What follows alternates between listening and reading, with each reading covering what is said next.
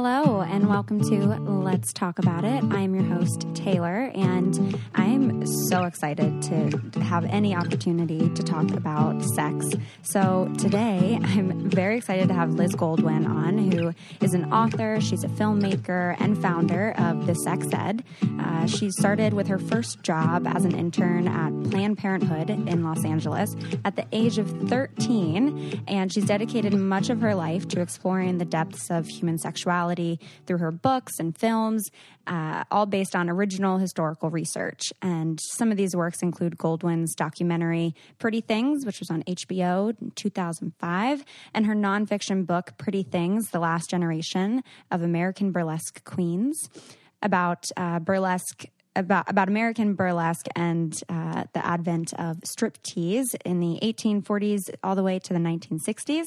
And Goldwyn is also the author of the novel Sporting Guide, set in the world of vice and prostitution in Los Angeles in the 1890s. She's a passionate advocate for sex education, and Goldwyn is committed to providing resources for others to explore sexual wellness and consciousness.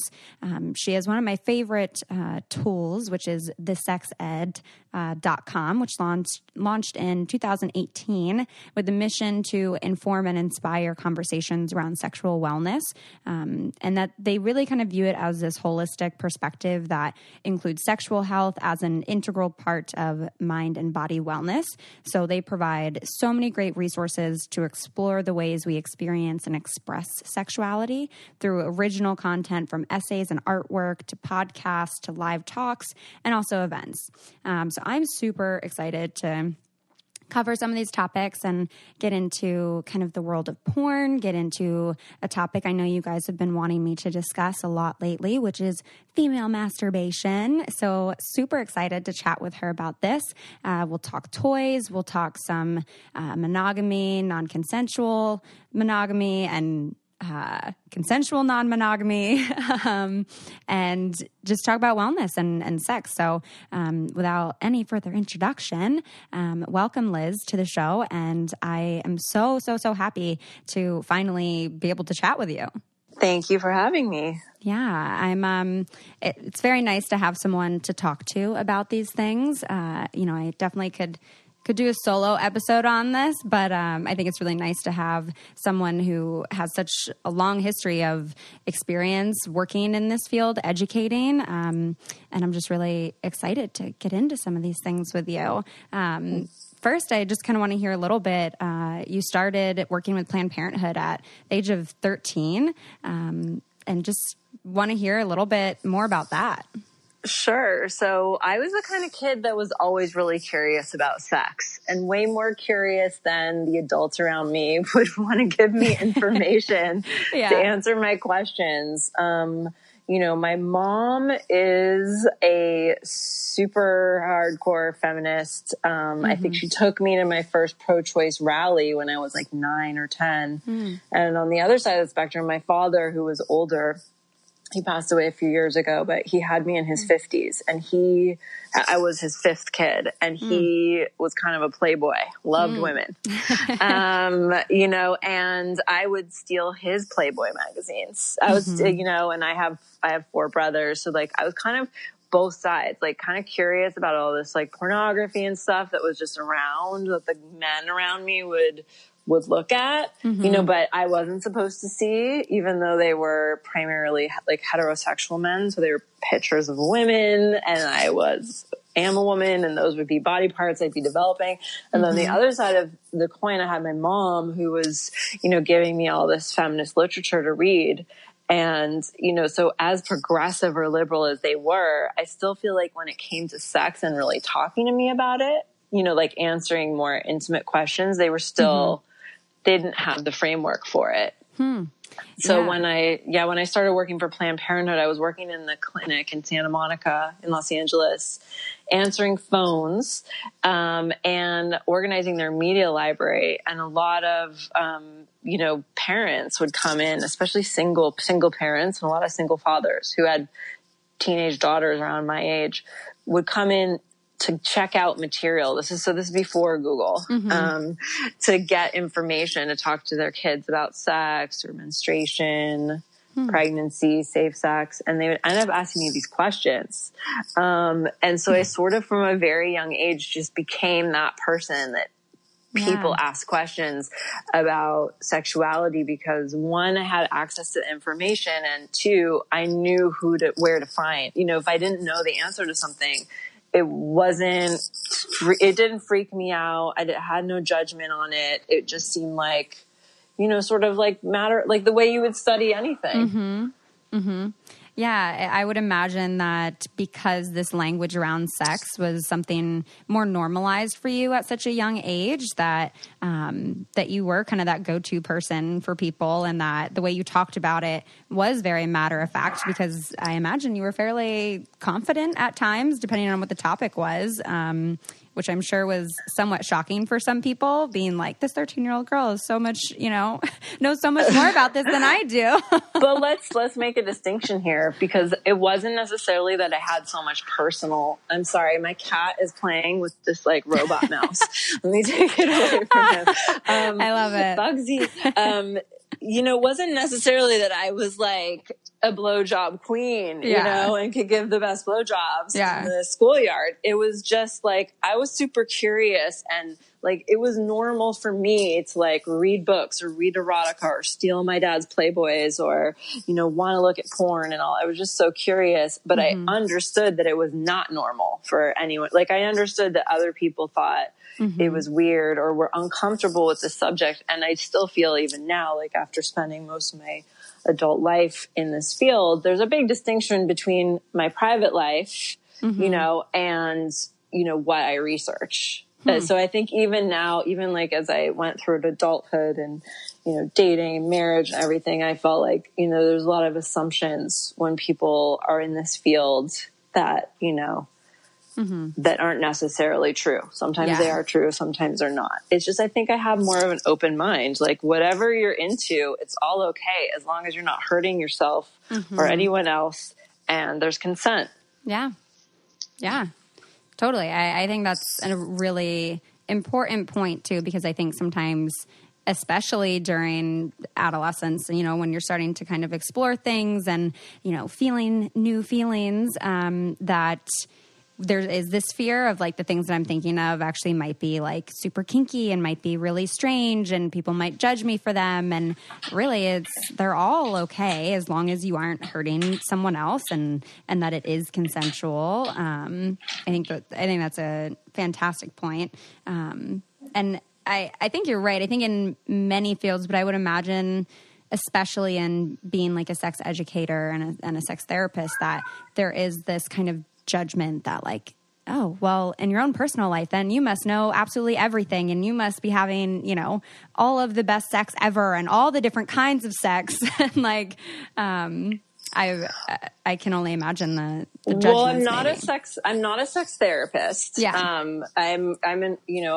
Like first and foremost, I'm a historian and author, a researcher for directed films, written for television, write books, normally having to do something with sex. Like I do things in other fields like art or fashion, but my interest is sexuality. And for sure, I think there is that assumption, but then again, I hope that I will have an open mind about my sex life and my own relationship with my sexuality, that I'll never stop exploring or evolving that. And so that like, I hope to be having really kinky, wild sex when I'm 70 and 80. Like, I mean, God forbid that I'll reach a point where I'm like, because that's the thing, like what we're into at 13 or 21 or 35 is so different. It's, like if we just think that if we don't ever, it's kind of like having a palate where we just only want to eat the same kind of food and we wouldn't be open to trying something new. Like a lot of times we can immediately say, oh, hell no, I would never consider that, without really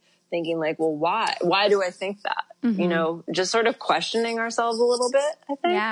Yeah, definitely. And I want to get into a little bit around porn and masturbation, because I think a lot of those things sometimes come from porn, of maybe seeing something and be like, oh, I would never want to do that. And I'm curious if you can share a little bit either from just the work that you've done or from personal life. One question that I got from a listener was asking how to develop a healthy relationship with porn, and that when she watches it, it just kind of makes her sad. And I think a lot of women struggle with this, of feeling like the porn that they watch is not porn made for them, and feeling like, you know, how this is supposed to be what turns me on, but it doesn't, or it does, but it's also really objectifying to women. And that makes me feel uncomfortable that I'm turned on by that, and all these kind of layers around porn.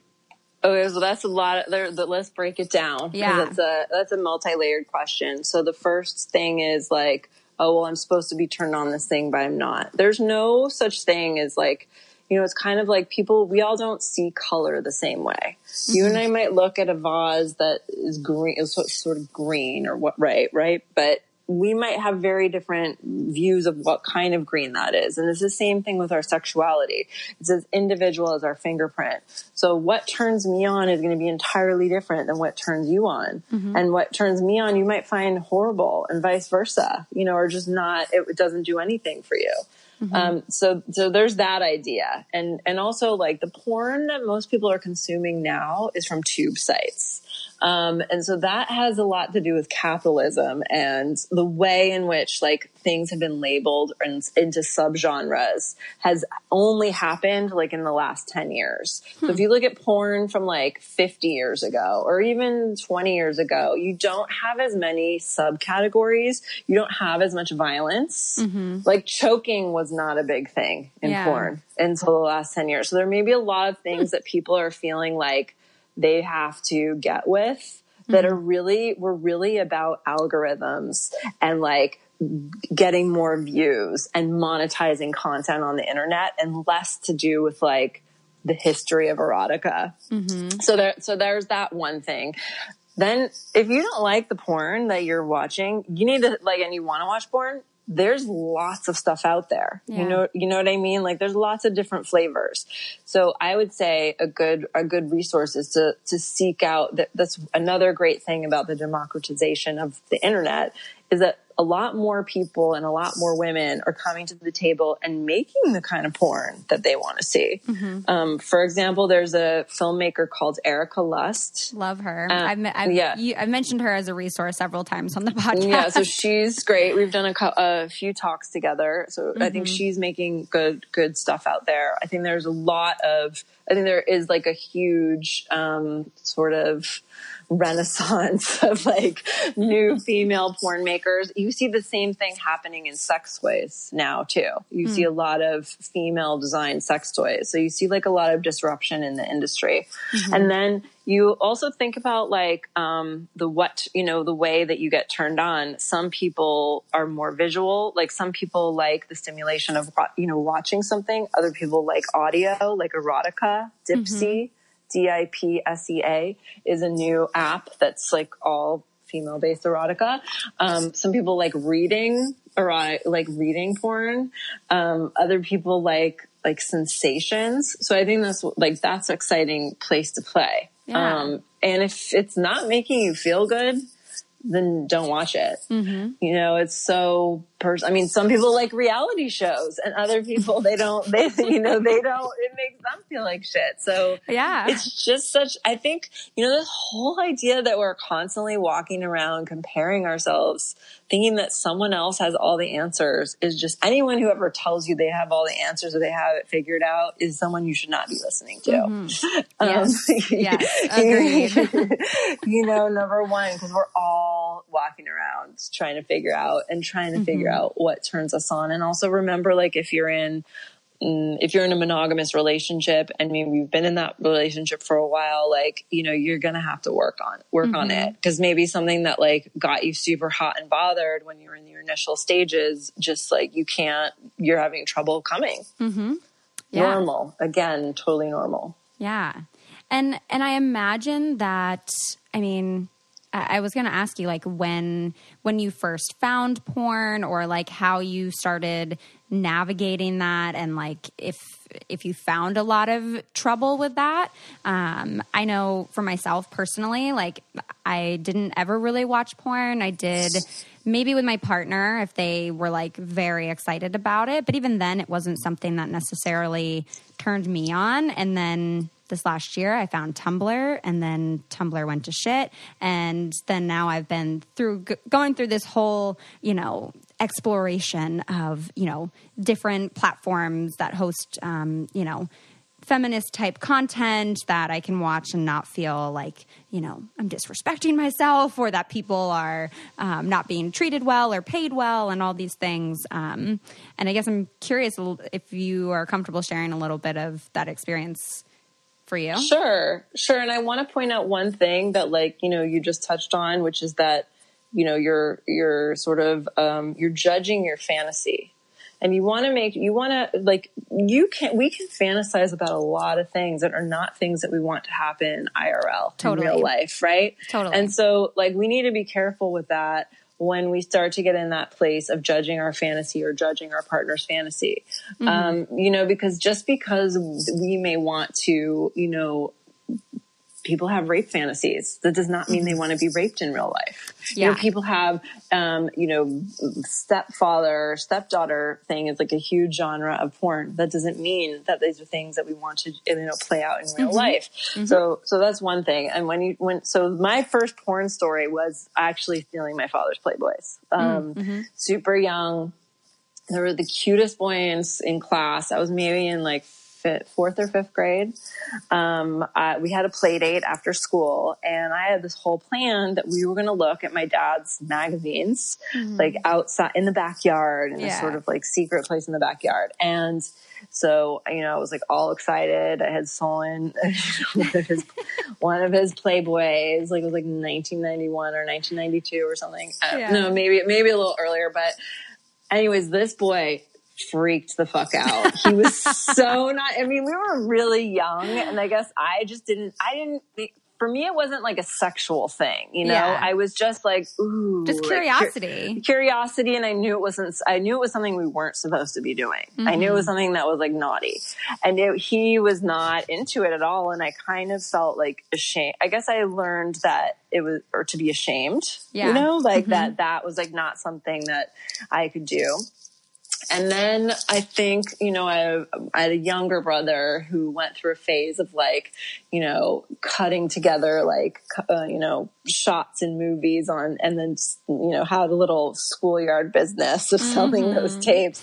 So I guess I was around it, but it wasn't something I watched personally. And I think because so much of my work day to day does involve a lot of using porn as research, I actually don't really look at it in my personal life. I love erotica, and and my partner now, if he wants to watch, I've offered it to him before. I'm look, I've got this huge archive, we can look at whatever you want, but he hasn't wanted to. So that's sort of been my porn journey. I had once taken my boyfriend at the time I had taken to an AVN convention, which is Adult Video Network. They have the sort of the Oscars of porn in Vegas. And he was super freaked out by the whole thing and totally turned off. That sounds like a lot of fun. It's kind of like a car show. It's like a trade show. Okay. So it's not sexy. It's a business. And there's definitely lots of straight white guys there, there to meet their favorite porn star. Yeah. But, I would just want to be a fly on the wall and just observe everybody and what they were doing. There's a really good book. David Foster Wallace is the author, and it's a collection of his essays. And the essay is called "Consider the Lobster." It's about the AVN convention and awards that I recommend. But you can go. It's public facing convention. You can get a ticket to it. And for me, I'm more what's your top selling dildo? Who's the market for this? I'm looking at it totally from a business perspective, but it is really interesting, to think about as an industry, porn, where it's been and where it's going. Yeah. And since you brought up dildo, I think we should talk a little bit about toys. I am 25 years old, and I only just recently, as of last year, got my first dildo. And I definitely shamed myself for that initially, and was like, girl, like, you got to get on this. Like, this is, you're way behind the game here. And when I did share this information, it was like a reflection of 2018 and things I'm thankful for. And I said, I'm thankful for Jack, because Jack has really changed my life. And that was the name I gave to my first dildo. And a lot of people messaged in with like, can you please talk more about masturbation? Like, I feel so much shame around doing it, and it makes me feel like I, can't get a guy, and that I must be lonely and desperate if I'm masturbating. And how do you even know if you're doing it right or if it feels good? And just a lot of questions and a lot of shame around masturbation. And I'm not sure in your experience with growing up so like sex positively, if that was something that you also struggled with, or advice you could my parents weren't like, you should masturbate or this is how you do it. But I think part of the problem that people are walking around, it makes me sad that anyone's walking around feeling shame about their bodies or themselves or masturbating. But that's our culture's fault, because what do we do with kids when it's totally normal for babies and little kids to want to explore their bodies. You've got all these like strange things, you got fingers and toes and nose and ears and like penises and vaginas and things hanging off that you want to touch. And parents say, don't do that. Don't touch yourself, and they're not thinking clearly that, as a kids, we've got a sexual and gender identity by the time we're 7 years old. So when we hear that, we're not hearing like, instead of a parent saying, oh, it's totally normal. Maybe you want to touch yourself like when there aren't other people around or like in your private space, instead of don't do that. So what we internalize is it's wrong, it's dirty, it's shameful. Don't talk about it. So I think it's really healthy I think it's super healthy to masturbate, whether you're in a relationship, not in a relationship. I mean, your sexuality and your pleasure is your responsibility, first and foremost. It's not, if you don't understand how to get yourself off, how can you expect for a partner to do that? So, I don't think that why would you want to put just look at it like your happiness. Like, we're responsible for our own happiness. We can't, like, this idea of even this like Disney myth, right? That we're like sitting around waiting for some princess to like save us is like, it's so outdated, right? Yeah. It's the same thing with pleasure. Like, take responsibility for your orgasm. And there's no such thing as the right way to do it.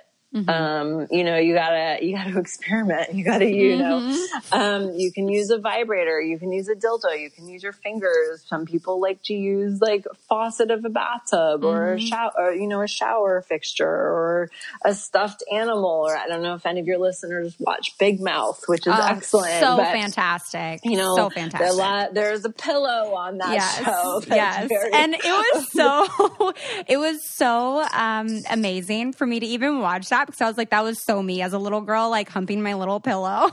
I think all of us have humped a stuffed animal at one point or another. Like, it's just, it's all very normal. Yeah. It's all very normal. There's like, we have to spend most of our adult lives are spent trying to like unpack the shame that was placed upon us as little kids. Yes, the shame wizard just followed us all around. Yes. Big Mouth was just so well done. I cannot wait for them to come out with another season. They have a new season coming out in the fall, and we have an episode around it coming out. Oh my gosh. In the fall as well. So you guys can look forward to that. So exciting. It puts so many things out there that I think as people watch feel like, oh, I'm not alone in that. And, oh yeah, like, okay, that is more normalized that I felt that way, or that I, experimented in that way. And my current partner, he's always like, I've never seen a more like accurate representation of how I felt at that age. And the hormone monster gives me so much life. Yeah. I think Pen 15 is another great show too. Oh, I haven't heard of that one. You've seen that. It's really, really good. It's on Hulu, and it's also set in like, it's live action, but puberty. And it's the two female leads are, I think they're just 30. They're playing 13-year-olds, and everyone else in the cast is 12 and 13. And it's like set in the 90s in puberty, and it's so funny. So it's a lot of the same topics that Big Mouth deals with. Okay. Yeah. I'll have to look that one up. And I'm curious if you have any tips even for when people do kind of first start exploring masturbation in terms of toys. I know you have some sections on thesexed.com discussing toys and masturbation, but curious if you could maybe share a few here. Well, I didn't own a vibrator until, when you said you were late to the game, I think that's the other area where we have to be careful is when we're talking about sex positivity or being liberated, we have to be careful not to shame people or ourselves for our stage of growth, because you could get up to some really kinky shit, Taylor, like in about 30 years. And you know what's weird is like even the like kinkiest, most like sexually explorative stage I had in my life was during high school, and had threesomes and all that. And then after that, I just like dipped down and was just in a very like monogamous relationship and felt, all the passion die and all of that. And now that I'm in this new relationship, it's, I've definitely done some more kinkier things now that I'm like, feel like I'm coming alive in different ways. And the exploration of that in a very safe, consensual relationship is so empowering. And I've never felt, more in touch with myself sexually than I do now. So I'm sure in my 30s, I'll probably get into some more kinky shit, but it's all fantastic. But also if you wanted to take a break and be like celibate for a while, that's okay too. And that's like a very sex positive choice. It's all about having like ownership over your body and over your desires. As for toys, like we do on the sexed.com, we've got a good article on sex toy safety, which goes into a lot of different toys and explains what things do, but also just kind of talks about things to look out for when you're buying toys. Like if you're buying toys off Amazon, you have to be a bit careful because a lot of things are machine made in China, and they're made with injection molds, and they don't clean them properly. So you're essentially like, and you might take it out of the package and like insert it into your vagina and having just not knowing that could have been cleaned with gasoline. So you need to be careful. And also I like to think about it like people are like, oh, I don't want to spend a lot of money on a sex toy, but just think about where your priority, like how often are you using it? How much do you spend on like your mattress or your car? And I'm not saying they should cost that much, but I'm just saying that if you're going to put something inside your body and use it very regularly and want it to be trustworthy, it's worth it. It's worth it to like splurge and spend a bit more money on that toy. Or on that like sort of trusty one, like your main one. I really like this Swedish brand Lelo. That was the first vibrator I was given. And I got married super young, actually. I met my ex-husband when I was 18. He was 10 years older than me. And I was married I was with him from 18 until 30, actually. So I did not, and I wish I had had a vibrator much earlier. I didn't have one until my divorce. And I was like, I wish I had one as a teenager, actually. I think it would have given me a lot more confidence, and it probably have made different I don't believe in regrets, but maybe made different choices, just in terms of partners.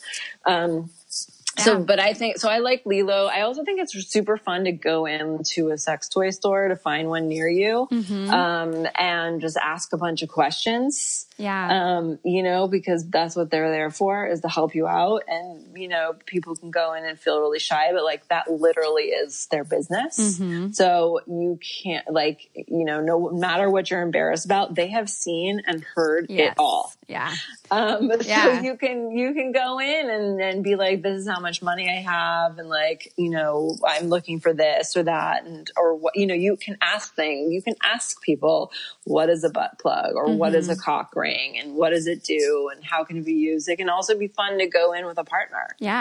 and shop I find together. So much fun to do. I will say, even looking on Amazon, which I guess is like the biggest producer of sex toys, or like that they sell the most sex toys of like anyone, which is just wild to think about. But even when looking on there, there are just so many different kinds of sex toys. And for me, even, I'm so bad at like spatial recognition of things. So even as I'm like looking at these dildos, I'm like, okay, how many inches is that? Like, how large is that? And then there's like the girth. And then there's like, you have to look at, how big the handle part is. And if they're including the handle part and the length and like all these different things that when you actually go into a sex store, I feel like it can be a lot easier because you do have someone to talk to and it's right there in front of you. Whereas on Amazon, I like ordered like 5 different things and then like had to return a bunch. Well, I would suggest if you're doing online, there are really good ethical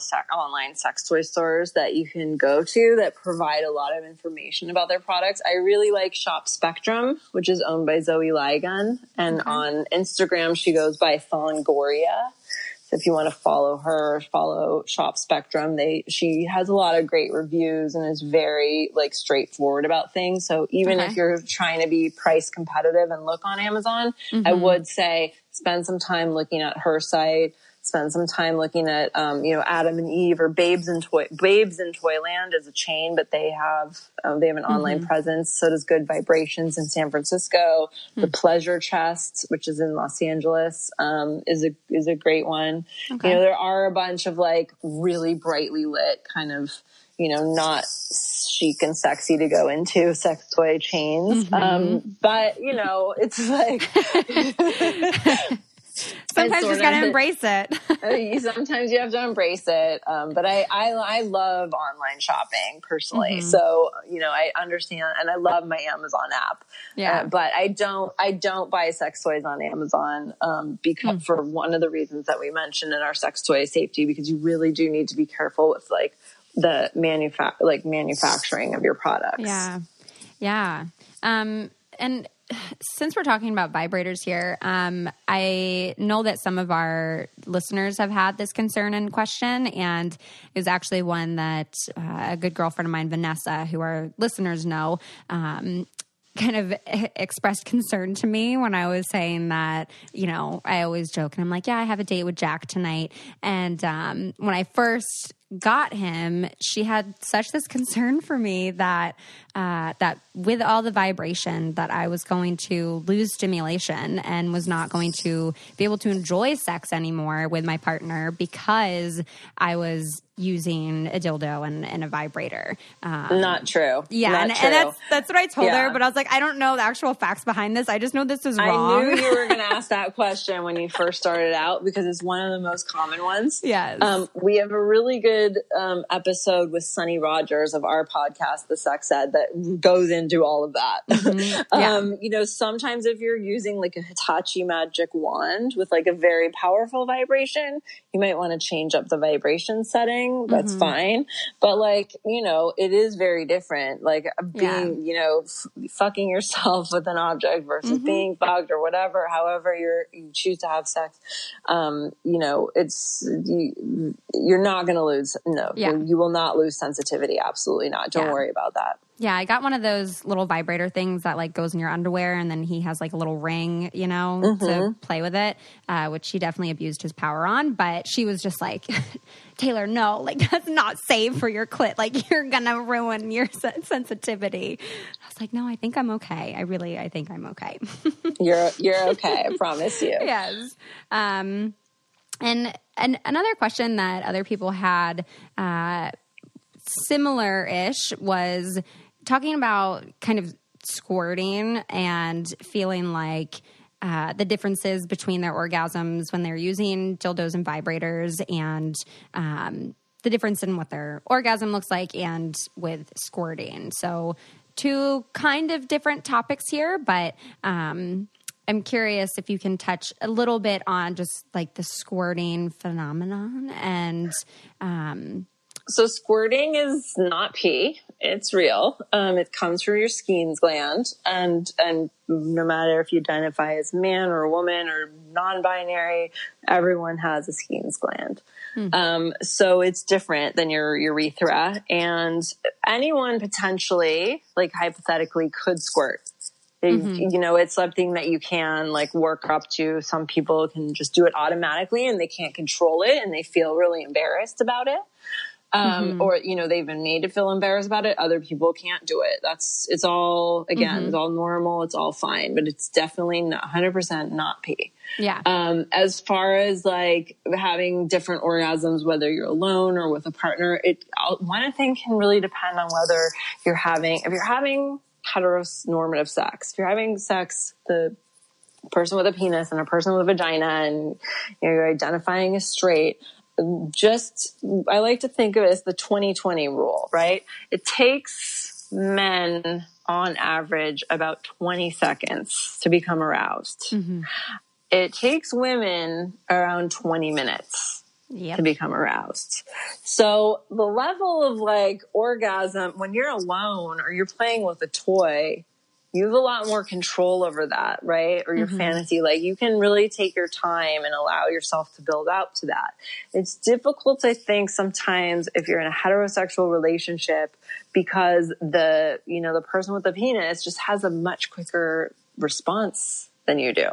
And isn't like hardwired to think of foreplay in that same way. So like you need to kind of start with that premise. You know, and really like spend a lot of time if you want that orgasm to be like as powerful. And then also like, it's okay to have like a little mini orgasm. Like sometimes you can't always reach that level of intensity. Like, you know, some people, it's so different for every person. Like I didn't have my first, cervical orgasm until relatively recently. And it was like mind blowing. I mean, I was just cervical orgasm? So there's lots of different types of orgasms that you can have. Yeah. We have an essay on our site all about like all the different kinds of orgasms, you know, nipple gasms, anal orgasms, G-spot, cervical, vaginal, coregasms, which some people can get just from exercising. Some people have had orgasms giving birth. You know, it's super different for everybody. But, you know, clitoral orgasms tend to be like the most common for women, and like pretty easy to achieve. It can be harder to have like a G-spot orgasm or cervical orgasm. So, you know, I told my partner, oh my God, you know, this just gave me, I just had cervical orgasm. It was incredible. And like, he was like, okay, well now I want to give you that every time. And I'm like, well, first of all, it's not like you necessarily giving me the orgasm, but also it's a combination. It's like so many different factors. Like one of the most popular, essays on the site is about stress and sex. I would say stress and sex. And then a lot of people are on medication today, for various different things, like for antidepressants or anti-acne medication or even birth control pills. And all of these things affect our sex drive and affect our ability to orgasm, affect the intensity of orgasm, affect like when we want to have sex. So we have to like kind of factor in so many other things. You know, it's not like just happening in a vacuum. And unfortunately, I mean, even though men can have this like 20-second response, there's like a huge rise in ejaculatory dysfunction disorder for men like 17 years and older, and that has peaked since like the YouTube porn sites. Oh wow! Those numbers have gone up exponentially since porn has become so much more readily available. Yeah, just there being a lot of pressure around that.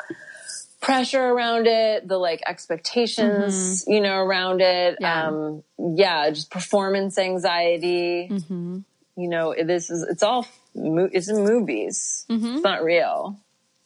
Yeah. And oftentimes there's other medication around that too, even sometimes. But yeah, I think the last time I did a poll around people asking questions specifically about like sexual fantasies.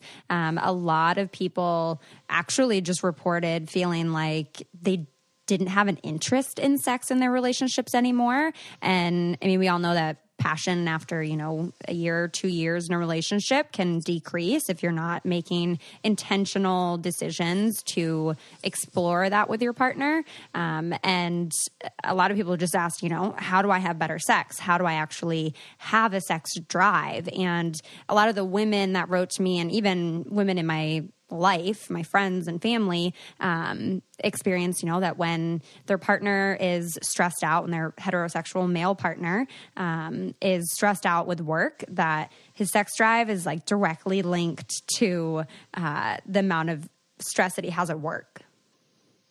Yeah. And, I like to tell people to schedule sex too, to put it on that iCal, or even schedule makeouts. You know, a lot of times we want to go from 0 to 60. Like we want to be like, but we're not thinking about all the in between stuff. Like, are you guys touching? Are you touching each other? Are you, there's lots of sexy things that you can do that don't have an end goal. So I think sometimes a lot of the pressure comes with like that, like thinking that the end goal is this mind blowing orgasm and just like acres of cum and squirting all over the place. And like, that could be a lot to live up to if you're stressed, thinking about like, oh, well, if I don't come, then like my partner's not going to be let down, or, I'm letting myself down. And so we put all this like heavy expectation on the moment. Yeah. Yeah. I think there is so much pressure around having good sex that sometimes it can just feel debilitating for people at times, where then they can't perform, they can't connect, and would rather just kind of disconnect intentionally from that to protect themselves from that vulnerability. And I think it can be hard, especially in monogamous relationships where, that is really all put on that one person. And that, I think we've seen a little bit of a rise in kind of more open type relationships with consensual non-monogamy. And I'm curious what your work has been in that area. I think people identify in all different ways, and what works for one person, doesn't work for another.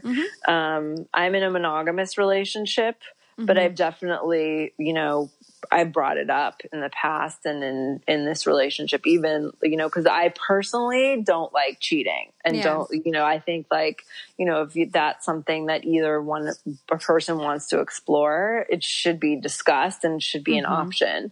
That like sex is not the same thing as love. Yes. We tend to like put those things together. I think it's really like something that people like, if that's what we're as human beings, we're not actually like born, there's a choice we make.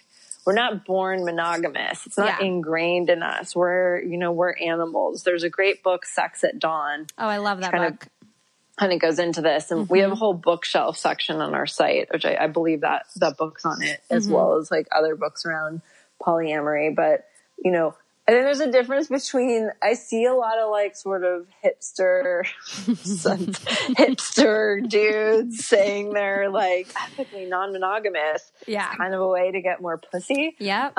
Without totally like understanding what that is, because it's complicated. Very. It's like hard enough to have a relationship with one person, but then if you really want to like bring other people into it, there's a lot of, it's not just like you're fucking to fuck. Like if you want to do that, just like don't be in a relationship and like, have sex with a bunch of different people safely, consensually. But when you get into like talking about polyamory, you really are talking about more of like on a relationship level with more than one person, which does involve intimacy and vulnerability. And it's, and you have to really check your jealousy. Yeah. You have to check your expectations. You have to check all of the things that sort of we've been culturally conditioned to think are normal and natural. Yeah. And one thing I think even with perhaps some of these hipster dudes that, are trying to be what I'm talking about, I do. I'm thinking back to one specifically in Baltimore that I went on a date with, and I was like, this is weird. But where, they want to be in a quote unquote open relationship or be in a poly relationship, yet their partner clearly doesn't actually have an interest in this, but just doesn't want to lose the relationship and would rather not be cheated on. So they're kind of just like, okay, this is what they want, and I guess I know about it. And, sometimes it's a don't ask, don't tell kind of thing. But where really that person actually just doesn't have an interest in being in the current relationship anymore and is just kind of like, yeah, I just kind of want to be able to do whatever I want to do. Well, I have to say that when my marriage was ending, my ex-husband and I went to go see a band play, and he was an art director for a record company, and we were in the car on the way back, and we were talking, and he said something. He mentioned that the lead singer of the band and his wife were in an open relationship. And I was so unhappy in my marriage, and I definitely was, I didn't cheat on him, but I was definitely sort of having an emotional affair with someone and wanted to be given that go ahead. And I started asking all these questions about, well, what do you think of that? And I remember him turning to me in the car and saying if it would save our marriage, I would be okay with you sleeping with someone else. And at that point, I really realized it wasn't really about me wanting to explore other people. It was really, I was really unhappy in my primary relationship. It wasn't a sort of thing where I felt like, I was being boxed in by these confines of a heteronormative relationship. So, I think you kind of have to you really have to, whoever is doing the suggesting really needs to do a lot of soul searching and make sure that they're coming at it from a correct place and not just because they're unhappy or they're bored. Because you know what? You might get bored. Yeah. That's totally normal. Talk to anybody, and I'm not saying that we should I don't believe that we should be, I think you can have more than one big, long love in your life. Hopefully you do. I think that day where, we used to mate for life is kind of long since passed us by. Yeah. But, I think these are all really good things to think about, really good things before you bring it up in a relationship and before you agree to it. Yeah. And also, how are you exploring it? Okay, so your partner wants to be polyamorous. Are you going to be using protection with other partners? If you're not using protection, have you been tested? How often are you getting tested? Sort of all these kind of things that in more kink friendly or non-vanilla scenes are talked about a lot more. So, yeah. Yeah. Yeah, no, I think, thank you for sharing that. I think people often can get in the mindset of thinking that, doing this kind of outrageous relationship shift, that will help save the relationship. And I don't think that being in an open relationship, exploring that is something to do to fix your relationship. I think, again, like you said, it's something maybe that you guys talk about before even committing to the relationship, making sure you're talking about why you would be interested in doing this. And I think, I have some friends who do this, and one of the most important things that they have discussed with each other is that when they are stepping out of the relationship, or, I don't even like necessarily using that phrase, but when they are with someone else consensually, that they're not doing it out of spite of the current relationship, that they're not doing it because, they're unhappy with where the relationship is or because they're in a fight, but that it's, when things are going really well and it's just a sexual exploration, that it makes things a little bit more fun for both of them to enjoy. But I think, again, to have any kind of relationship like that, it takes a lot of communication, and takes a lot of emotional intelligence and just a lot of open, honest, difficult conversations to be able to actually explore that.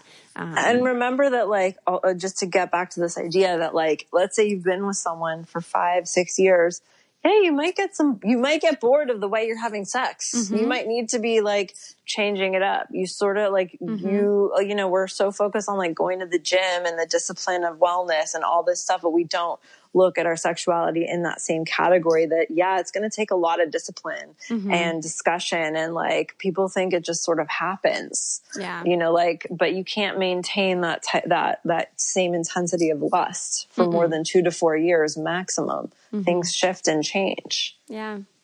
Yeah. And I think that can be so difficult for people, especially where we're at now, where you have things like Tinder and Bumble, and you see all of these options out there that people are wanting to commit less and are wanting to have their options open because they see how many options they could have. And it's definitely changed the way people date. Totally. Yeah. Totally. One question that I do want to make sure that we get to, because I haven't ever really discussed this topic in any episode of the podcast, even in some where we've discussed sex, but it's a conversation around STDs and STIs. I've had several people message on Instagram and got this one email specifically asking about getting herpes and mm-hmm. figuring out how to navigate that. In the email, she says that a few of her close friends recently found out that they have contracted the virus, and it's been hard for them to face the stigma. Society can be really cruel about it, especially since it's not even harmful to your health.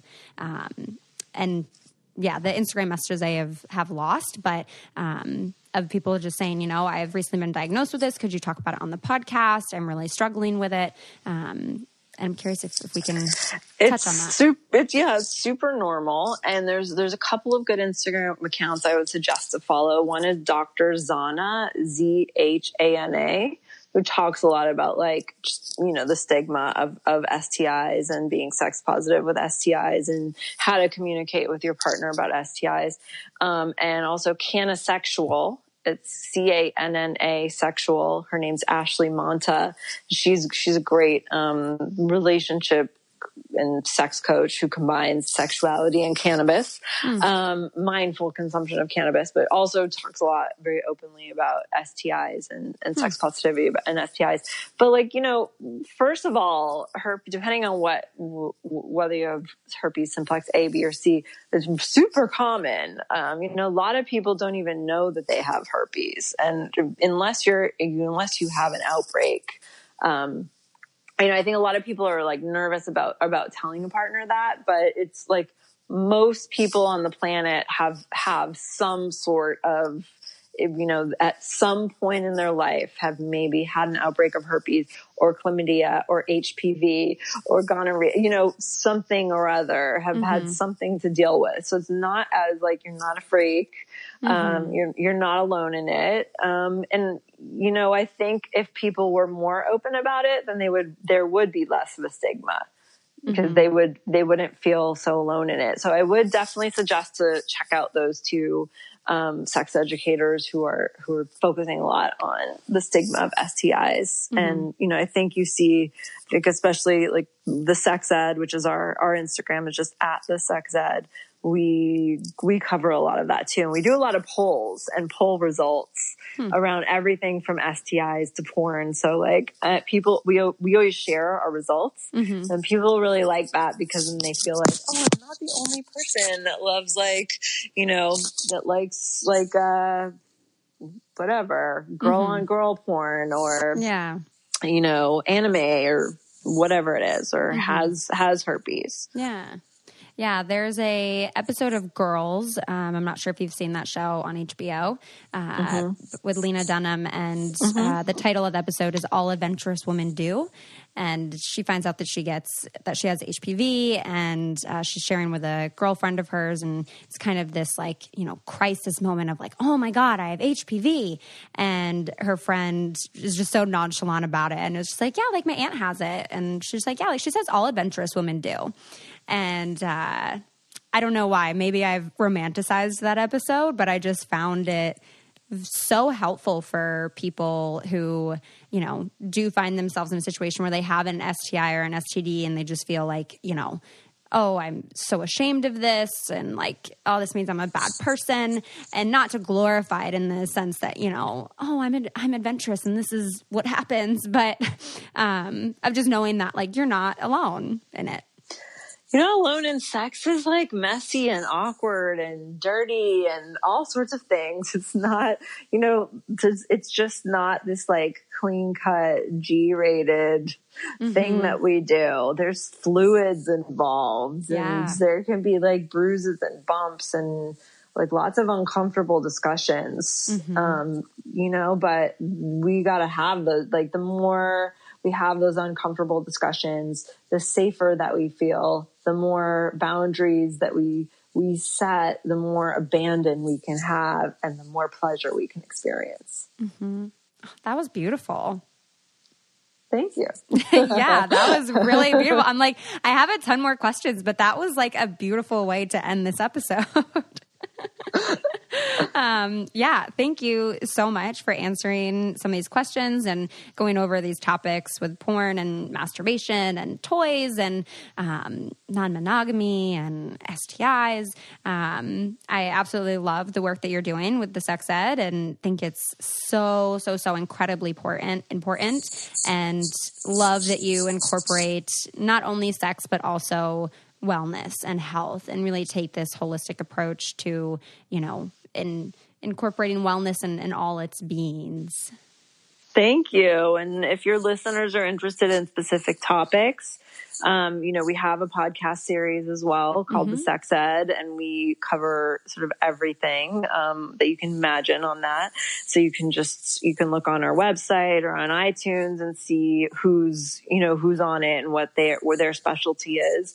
And you can also go to our website and you can search things. So if you're interested in anal, type in anal. Yeah. And all of or lube or whatever it is, period sex, anything that you're interested in, you can type it in anonymously online with no one watching, and you can get all the content that we have related to that subject. And you can shoot us an email and let us know if you don't see something that you're interested in covered, then, you know, we do answer everything that we get, and we are here to give you resources to have better sex. So beautiful. Even in that, so many other topics we didn't get to, like anal. I want to talk about anal. I want to talk about cannabis and sex. Amazing. I'm so happy. Well, I'm happy to come back and talk to you anytime. Yes. Thank you so much. It's been wonderful chatting with you. And I hope you guys check out the Sex Ed podcast and thesexed.com and check out some of these amazing resources that Liz has provided for all of us. So thank you so much again for chatting with me today. Thank you. And thank you guys so much for listening all the way to the end of this episode of Let's Talk About It. I absolutely adore following Liz on Instagram, so I will put all of those resources that she listed in the episode notes, so make sure to check those out. And as always, I love reading your guys' reviews on iTunes, so if you have a spare moment, please head on over there and leave a rating or a review, and let me know what you're enjoying about the show. Next week, I will be back talking about some other fun, uncomfortable topic, and I hope you guys enjoy the rest of your week. I'll talk to you next time.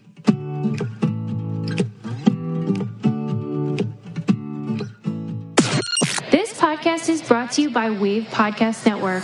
Check out all of our shows, including the Brain Candy Podcast, I Don't Get It, Coffee Convos, and Let's Talk About It.